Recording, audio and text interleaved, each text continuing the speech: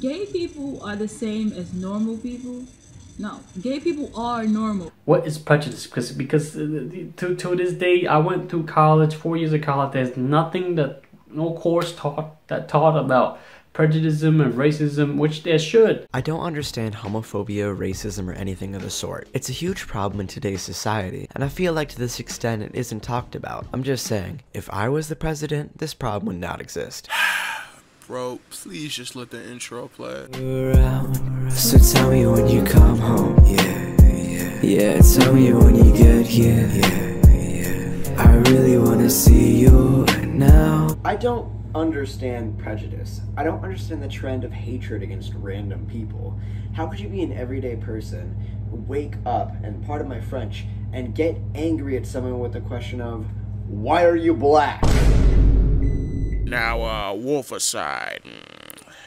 Was that really, appropriate? Yes. I don't understand racism, homophobia, or any prejudice at all. It's a form of anger and an ingrained ideology that I was never able to sympathize with. Whether it be media, and TV, social media, games, forums, and people all around, hatred against minority groups have lived in one way or another and is always at a stable amount of people no matter how much time goes by. Acknowledging this, making this video isn't my white Minecraft YouTuber way of tweeting, racism is not poggers, and getting 100k likes. I just do not understand prejudice. For the life of me, I can't wrap my head around how you could be so mad about a woman being the face of a film or about two guys kissing. I don't. I'm a kid lost in the supermarket looking for his mom. In fact, I remember almost never seeing any racism, homophobia, or sexism in a genuine manner, and I was really thinking to myself, this world is so peaceful. Everyone around me is so kind. I was so clueless and naive, till I downloaded TikTok and saw it for the first time in years. That app has the most hatred I've ever seen, and it's mostly glorified. You could have trends based entirely on making fun of the LGBTQ community, calling them fatherless, misgendering them, and more. Or entire threads about women and just blatant misogyny. And that is what I don't understand. To put it in a really ignorant way, I just do not understand oppressors. I faced quite a bit of hatred in my life and witnessed it all around me. But I have a monkey brain.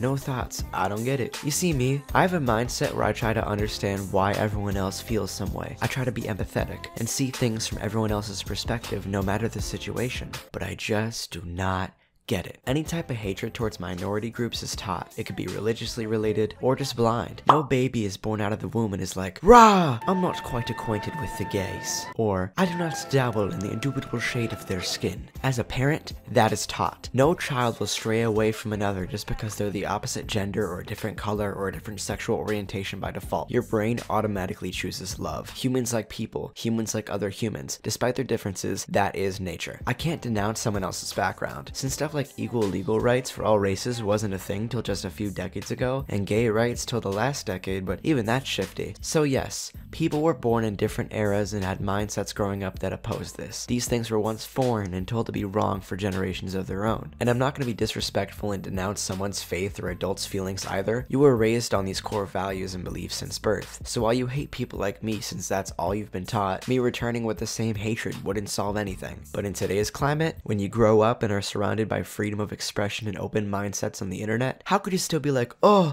I hate minorities, they ruin everything, they want to be involved, they want to be the main characters of movies, own land and have legal rights.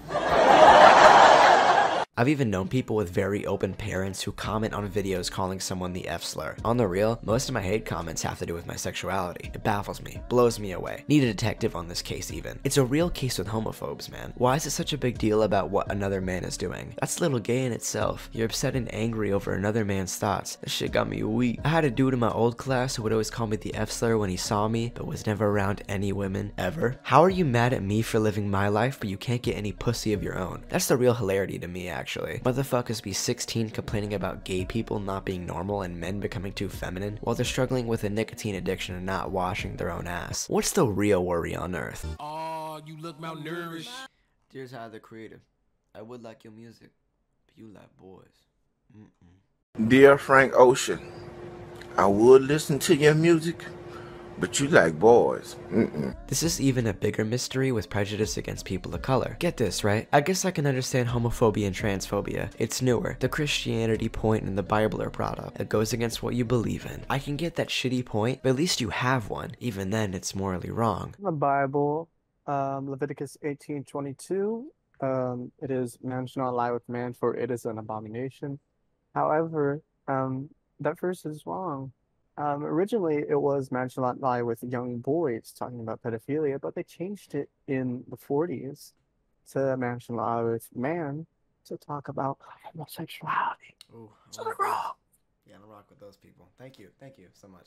Racism, though? Based off what? People asked to be treated equally and disregard the color of their skin, rather with police, being profiled in public, or stereotyped in career positions, to be viewed equally, but they can't even get that. Illegal aliens? Firing and mistreating people based on color? The hard R? Even killing them? I don't have anywhere near as much to say regarding racism. It's there, it exists, and it's still prevalent. A lot of people say it doesn't exist anymore, or people want the attention, but literally, why? Less than 30 seconds to research or just leaving yo damn house can show you people are hated for any aspect of them. Just because it doesn't happen to you doesn't mean it doesn't happen at all. I don't understand the reason for the genuine hate of people of color. I need to know.